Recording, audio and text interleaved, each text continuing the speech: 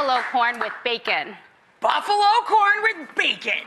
So right now First of all, every time we do buffalo anything, the website crashes. And bacon, again, an item that if you put on my arm, I would eat it.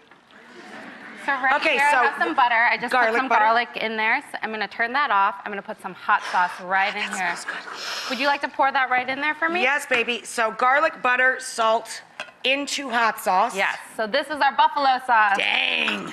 I'm gonna whisk that right up. Dang. Get my corn. Oh, make me cry. That's so good. So good. Oh, my Lord. And I really love your tip about the corn, tying it back. Yeah, tying it back. It's sexy, right? It's cute. I'm totally using that this summer.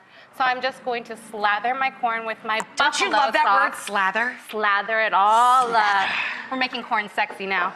Yeah, we are. So I'm gonna add a little bit of bacon, some blue cheese. Corn. We're